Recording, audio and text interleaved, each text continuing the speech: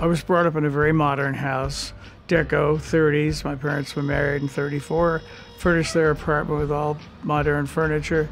I hated it. I didn't like our house, and I used to spend all my time at my Aunt Mary's house. It was my mother's sister, and she had all the things I loved.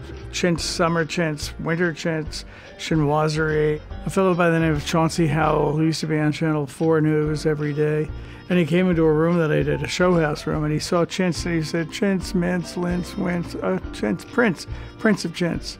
And he said it on the news show. He said that on the news show back in 1984. It's catchy, yeah.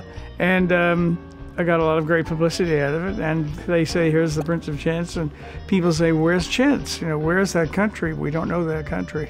I think one of the things about being an interior designer or decorator, as I wish to call myself, is the fact that it's a full-time service job. I mean, you can be called in the middle of the night, first thing in the morning, last thing in the day, and service is what people are getting when they hire a designer or decorator.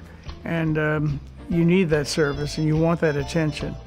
It's like having a nanny, I guess, when you're young, but somebody with you all the time, holding your hand and telling you what to do and how to do it, and make it so that you're happy in it.